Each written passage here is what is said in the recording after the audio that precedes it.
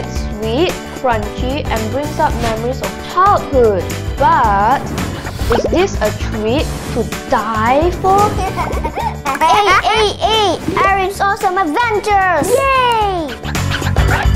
Let's take a walk around Seoul, South Korea, and uncover the secrets of its unique and delicious street food.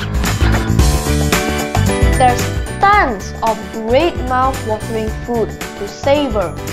Spicy, crunchy, chewy, sour, sweet, tender. You name it, it's right here.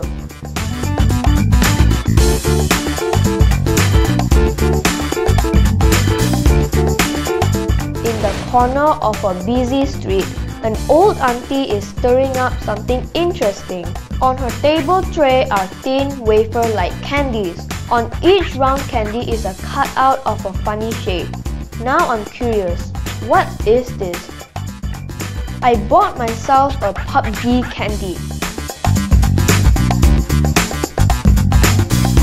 I bite into it and feel it cracking in my mouth.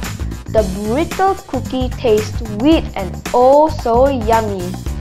Halmoni shows me how she makes it. She adds sugar and baking soda into a ladle and heats the mixture over a fire until they melt. She stirs them until it becomes a thick, creamy paste. She pours the sweet paste onto her tray. She evens out the mixture and uses a press to flatten it.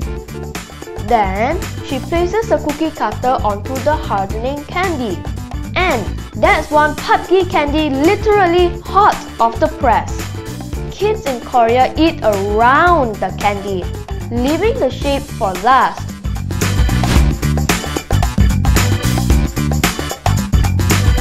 It's Erin enjoying the sweet snacks of Seoul. Join me in the next episode of Erin's Awesome Adventures!